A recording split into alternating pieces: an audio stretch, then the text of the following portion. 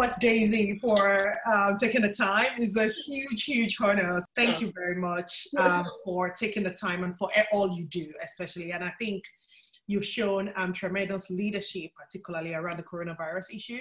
And I personally think, we in St. Albans are so lucky to have you. So thank you. And so what we're doing is, we're new community church in St. Albans. We were due to start actually on Easter Sunday at the Maltings Theatre. Our whole ethos is to be part of the community and to support the community and to thrive together as a community and, bring in the good news of the gospel, but still respecting people's, views and wishes, and just be a real part of the fabric of the St. Albans community. Sure. Unfortunately, the coronavirus pandemic has meant that we can't meet in person now. So we are meeting very much online as an online church. Yeah. And the feedback and the response to that has been amazing. Great. But what we are doing, in addition to supporting the live services that we have on Sunday, is we are sitting down with people who have a voice in this time, and having conversations, very, very real and authentic conversations, so that we can take this conversation that we are having today and, by the medium of social media, especially for the people of St. Albans, share that so that people can have, one, some thought leadership, and two, some reassurance and some hope amidst all of this sort of the gloom and doom that we hear every day and we're all subject to. But I just wanted to use this medium to promote the work that you're doing, but also for you to get your message out there to people to say, in all of this, how can people really hold on? So I'm just going to be running through a series of questions. Yeah. And so the first one is, obviously, as I said, huge congrats on your election, successful election. And it's 4 months in now, even though it feels like a lifetime. So how's it going? How's the first 4 months been from your perspective? Sure. So, the election was on the 12th of December. Yeah. And I said on the night, I had two priorities. One was to do a big drive for a big collection for St. Albans and District Food Bank. Yes. And the other was I was going to meet 100 organisations in my first 100 days. I got as far as 82 before coronavirus happened. So I think that's probably not too bad in the circumstances, but I spent the first 100 days meeting loads of community groups and churches and other groups, charities and campaigns and things. I had to set my office up. I had to recruit staff. I had to learn how Parliament worked. I had to get used to working with new colleagues. And then all of a sudden, a few weeks ago, coronavirus came along and suddenly everything changed. Obviously, Parliament hasn't been able to sit, so I've been working from home like everybody else.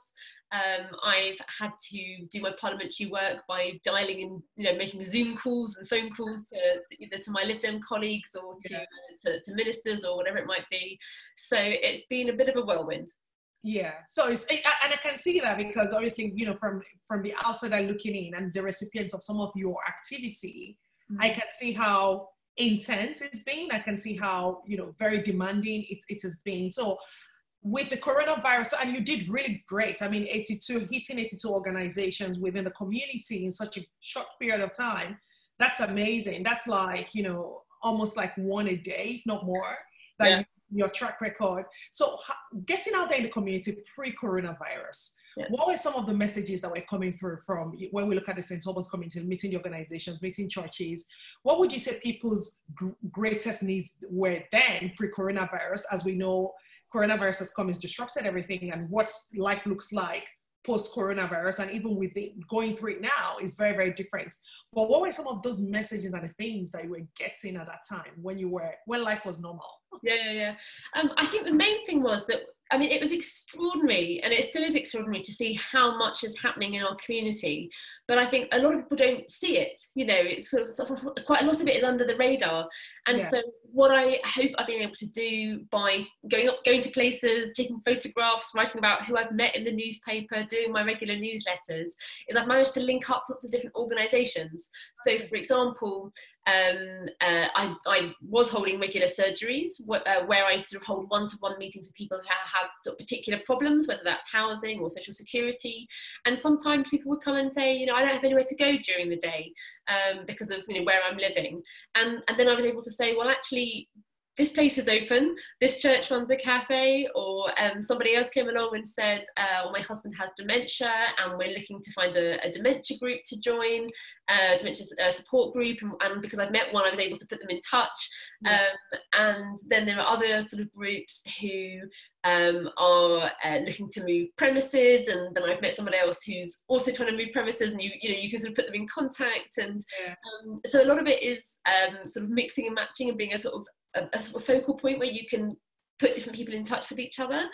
I think we have got an amazing community spirit here in St Albans, and there's lots of groups doing a lot of really good work, but often they're not quite plugged into each other's networks. And so I think by and large, one of the greatest needs was simply connecting people and finding a way of bringing them all together. And so that's what I hope I've been able to help do. Oh, that's great. That's great. So let's move our focus on now to like what has consumed all of our attention globally. So every day we read in the press, in the local press, national press, international press, about the real impacts the coronavirus and pandemic is having on people and is devastating. And I guess, sometimes there's a real risk you run. When you're used to 712 people died, 928 people died, 919 people died, sometimes you may start to get some, those numbers may not mean anything as much, even though every number, 918 is 918 families, friends, colleagues, neighbors, all affected. So we must never lose sight of that huge, big picture and the real impact this has had. But bringing in more and distilling in more to our local community in St Albans and maybe a little bit wider looking at Hertfordshire, what would you say as the impact has been on our community? Because, when we look at Rishi Sunak or Matt Hancock or the Prime Minister stand on the podium every day and it's real out these numbers on a national scale is huge. But what impact are you seeing this affect our local community within St Albans and maybe Hertfordshire, because some of the newsletters that you send out and the work you do covers Hertfordshire sometimes. Yeah. So it will be quite good to get your take on that. Sure. So I think the first thing to say is that people are being affected in very different ways. For some people, the coronavirus and the lockdown will just be a blip in their life because maybe they're working for a big company that is financially resilient, and they've been furloughed for a few months, but they probably know that their job is quite secure. So for now they're just at home and probably struggling a little bit with a bit of maybe homeschooling or something. But for them it's just a blip. But for a lot of people it's quite a peculiar experience. For a lot of people it's horribly isolating. And for others, it's a massive storm. And I think that's the thing that I've picked up most, is that for some it's a blip and for some it's a storm. And people's experience is very different. And it will depend on things like how financially secure you are as an individual and with your job. It'll depend on your health and what your health was like before coronavirus hit, and whether you have vulnerable people in your family. There'll be factors like how many people you live with, and whether you have vulnerable people in your house, shielding people in your house that you need to protect. Whether you're a frontline worker or whether you're a banker, your life will be very, very different. Because a frontline worker, you'll be working every single hour going, whereas a lot of people may not be working or commuting, for example.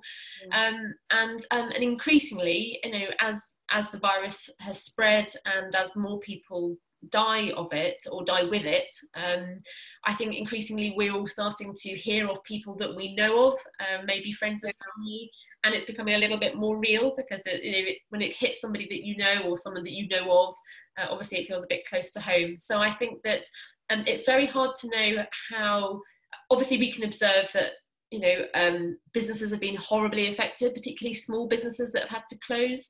We know that in Hertfordshire we have a very, very high level of employment normally, but a lot of people, because we're very close to Elstree Studios, we have a lot of freelancers and creatives, and we have a lot of people who work in London, and because there's quite a lot of jobs around in our area, a lot of people have been able to sort of work as freelancers, and now they are suddenly find themselves very financially insecure.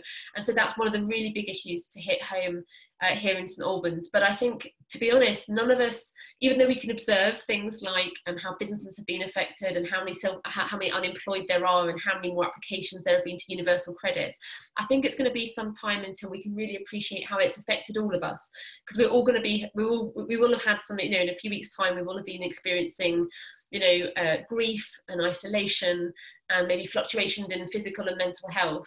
And so it's going to take some time to really assess the big impact on all of us, I think, as a community.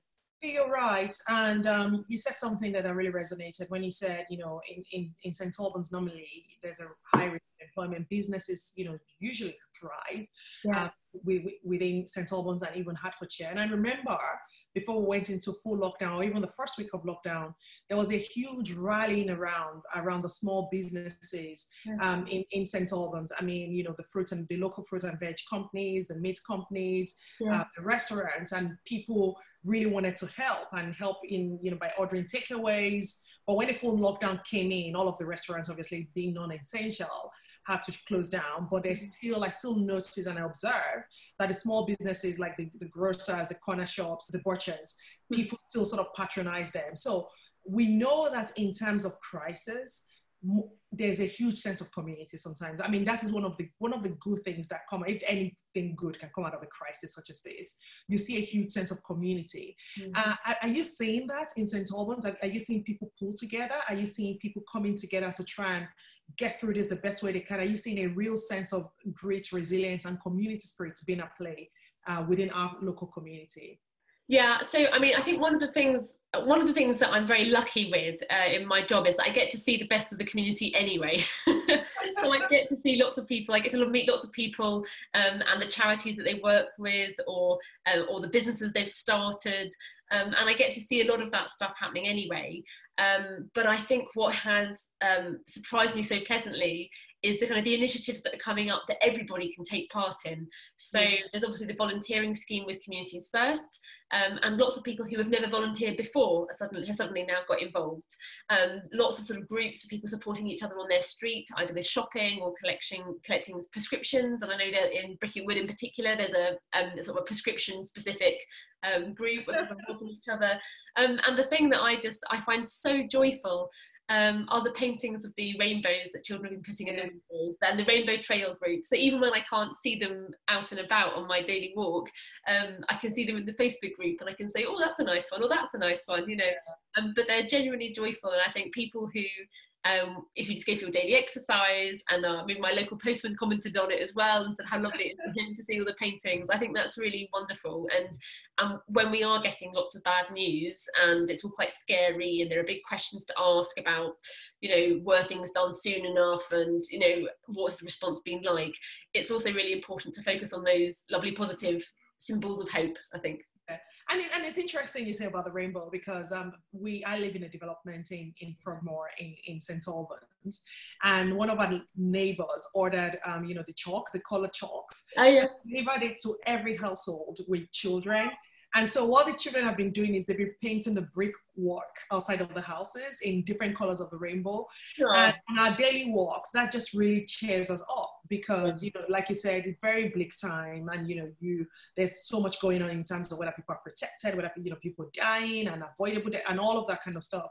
But there's a small sort of rainbow, you know, literally that you get to see as you get out and about in the community, and you see people displaying the best of, I would say, the Brit spirits. You know, there's a lot of grit, a lot of resilience, and that's really heartwarming to watch. Yeah. The other thing I wanted to talk about with you to explore is, we also know that in times of crisis, hope can be a powerful force. You know, hope that one day we'll get over this. You know, this is not the first time in history that humankind has been subject to this sort of existential threat.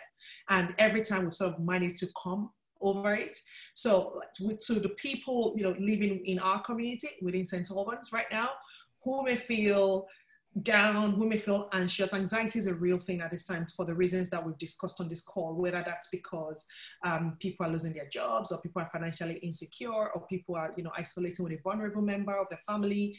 There are lots of threats that people are undergoing and they're facing. So what would you say to people that are feeling a bit down now, and from any message of hope? Is there anything you would say to them to just encourage them just a little bit more to hold on and to keep going? Sure. I mean, the first thing I would say is be kind to yourself. I think a lot of people put themselves under pressure, and there's a very human thing that we all do when we're under pressure, which is to try and compare how we feel on the inside with how other people are on the outside. And when we're isolated at home and all we see is other people's lives on Facebook and Instagram and things, it's very easy to sit there feeling really glum, thinking everybody else is learning a new language or running a marathon on their balcony, and everyone else is sort of, it's not real. People are only posting a small part of their life. And so my first message would be kind to yourself, because all of us are having little wobbles and trying to readjust to this new way of living. And we've all got our anxieties about family members or people in the community. So be kind to yourself, be kind to others. As I say, I think some people are taking, some people are finding that this will be a blip, others are finding it to be a storm, and therefore some people will be trying to laugh their way through it, other people will be crying their way through it, some people will be doing a little bit of both. And so I think we just all need to give each other a little bit of a break, whether that's in the family or whether it's in the household or wherever it might be. So be kind to yourselves, be kind to others, and I would say try and create some thinking time about what we want our community and our country to be after this. The fact is, we keep talking about, or some people keep using the phrase, when things go back to normal. And if I'm honest, I don't think any of us really know whether we will go back to normal or what the new normal is going to be. The one thing that I think is going to be fascinating is we're all starting to value things that we maybe hadn't valued for some time, whether it's spending time with loved ones, whether it's doing sort of arts and crafts, rather than working so hard, whether it's whether it's shelf stackers and delivery men and men and women and our frontline workers with our clapping for carers every Thursday night. And there's a huge number of people that we are now sort of realising why they're key workers and what that means, and the kind of sacrifices that some people are prepared to make. And so we're reevaluating a lot of that stuff. But I think equally, there's going to be a huge amount of information and data that comes out of this process. We will know, for example, what the impact is on air pollution. We will know the quality of our air and what it's going to take to improve the quality of our air, with fewer cars on the road and fewer planes in the sky. We're going to know how many people are financially insecure and what that's going to mean in terms of what we need to do as a country to make sure there is a safety net for people in future. We're going to know how many people are physically vulnerable, and what are we going to have to do in future to make sure that they are protected in these kinds of circumstances. We will know, we'll have some numbers and statistics as well as anecdotal evidence around how people react, behavioural science, and how people behave in these circumstances, and we'll be able to tailor sort of the workplace and our lifestyles accordingly. And so there's going to be, I think there's going to be some good things that come out of this, and we can all make sure that we focus on those and don't lose them. It's interesting you say that, because that's the thinking, that a lot of that thinking is out there in terms of, we don't know what the new normal will be like. We're only hoping that the lessons that we've learned from this time in history would serve to better humanity going forward. And there are two schools of thought around, I just wanted to pick up a thread around what you said around being kind to yourself. There are currently two schools of thought. One school of thought says, this is a great time, you will never get this time again. So, so go out there, do this online course, do this and do that, all the things you've never had time to do, just take this downtime to invest in yourself and do more. There's another school of thought that says, we're in a crisis. So if you don't want to do more, that's fine. If you just want to go to bed, put a duvet over your head and wish the day away, that's also fine. So I'm sure the answer is somewhere in the middle. But what's your perspective on those two schools of thoughts? Which, there's a huge battle that's raging on social media around do more or just, go to bed. Sure. I think it depends entirely on how you've been affected by coronavirus, and it depends entirely on what your experience of it is. So as I said, if you are financially secure and you have a garden and you can sit outside, or you've got some green space near your house and you are living with people who you love and you get on with, then actually maybe you have the the time and the emotional capacity to do some self-improvement. But equally, when there is this kind of scary thing out there, and it feels like it's sort of out there somewhere, when there's a scary thing out there, we know that we all behave in different kind of ways. And some people, it's completely legitimate to want to just climb under the duvet. Now, it might be that you want to climb under the duvet because you're just sick of hearing about it on the news. It might be that you're incredibly scared for the future. It might be that your life's dream of a business that you wanted to set up, it's taken you 10 years of blood, sweat and tears and sacrifices, and all of a sudden it's vanished from beneath you. I think for people who are in those circumstances, it's completely legitimate to want to just climb under the duvet. So I think unless you know somebody else's personal circumstances, unless you know what they're dealing with, unless you know whether they feel safe and secure in their home or whether they are scared for loved ones, we just can't judge what people should and shouldn't be doing, and I think each of us just have to handle it in our own ways and make sure that whatever route we take, whether it's self-improvement or eating your body weight in Pringles, which is one of my bad habits, or somewhere in between. or somewhere in between. I mean, I can tell you, I mean, I'm working really hard at home. You know, I'm working really long days to try and respond to as many emails as possible, but apart from that, I'm going for a walk every day. I'm not pushing myself to go for a run or lose weight or you know, learn a new language. I'm just doing my job and I'm going for a walk and I'm treating myself to a few crisps now and then. I'm taking it one day at a time. one day at a time. So I mean, I think, to be honest, I think if people are having that kind of battle about, you know, which one should I be doing, I think probably has to be a recognition that you have the luxury of being able to choose. And for a lot of people, they don't have that luxury because a lot of things have just been pulled out from underneath them, whether it's, you know, job, income, and all the worries that comes with that in terms of, you know, security and safety and security. So I think it just depends on people's circumstances. That's very true. And picking up on the thread of what you've said around some people that just do not have that luxury to decide whether they want to self-improve.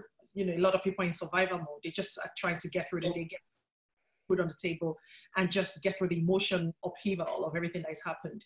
And we as a church within the community, want to do our part to help. So there are various things that we've done over the past few weeks. So some of our members have given gifts of cash to people that in need, you know, done grocery shopping. And as a church body, we've also made a cash donation to the St. Albans District Food Bank, which is great. But is there anything, you know, from your sort of pivotal view of St. Albans going about, you know, dealing with the sort of the electorate on a day-to-day basis? What would you say are some of the practical ways in which anybody listening out there or people that within our church community can help others that have pressing needs? What are the practical ways in which we can lend a hand? Sure. So, I mean, it's amazing. It's really wonderful to hear that your church has made a donation to the food bank. The demand on the food bank has gone through the roof. I think it tripled last week. They now have hundreds and hundreds and hundreds of families relying on them. So cash donations or food donations or volunteering your time to actually help in the food bank, if you're able to do so, if you don't have symptoms and if you're not vulnerable, then that's wonderful. There are other really good causes around as well. So for example, we know that when there's a pandemic, there is always an increase in domestic violence. So St. Albans and Harpenden Refuge, Women's Refuge, obviously would welcome cash donations as well. For those who want to show their appreciation for the NHS, our local West Hertfordshire Hospitals Trust has a charity called Raise, and they're raising money to buy sort of toiletries and food for the staff who are working in the NHS hospitals, but also for patients as well. I guess the other thing is, in terms of rather than just charity, two other really important things. One is that if you have the ability to spend money, because some people still do, please support our local businesses, because many of them, particularly the food and drink ones, have now moved to doing deliveries and orders online.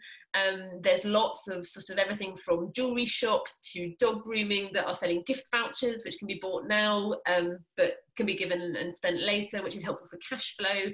So the Enjoy St. Albans website has a list of offers, and that's really wonderful.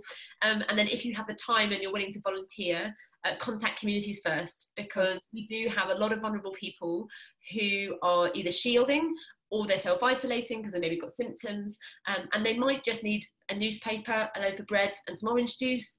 They might need a few carrots picking up, and there's quite a few sort of elderly people who maybe live on their own who won't be able to speak to anybody at all, and so being able to pick up the phone and talk to somebody is also a really good thing. And Communities First are quite good at trying to match you, so that, you know, if you've got a cat and you like talking about cats, they might match to somebody else who can tell you all about their cat as well. You know, if you really like reading, or you know, or you go to church or whatever it is, then they might match you with somebody who's got similar interests. So volunteering for Communities First, support our local businesses, and give to charity if you can. Oh, that's great. I'm sure our members and people watching would find that really useful.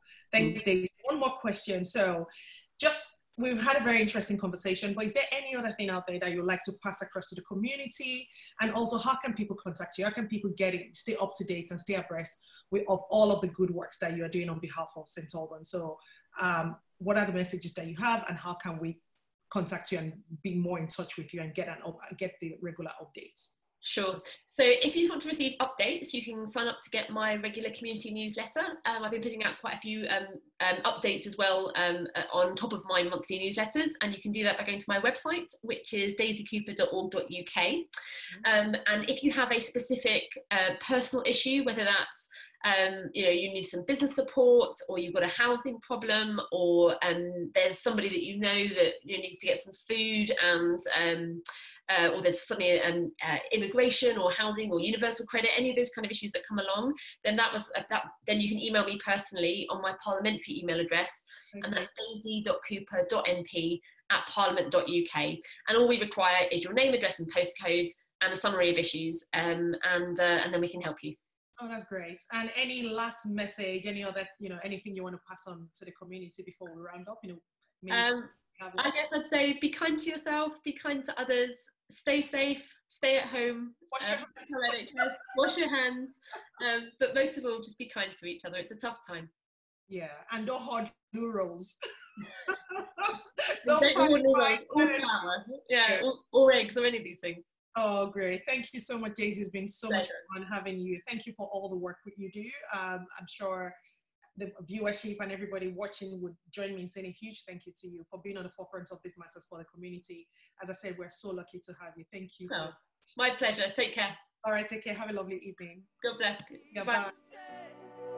I hear you say, look up, child.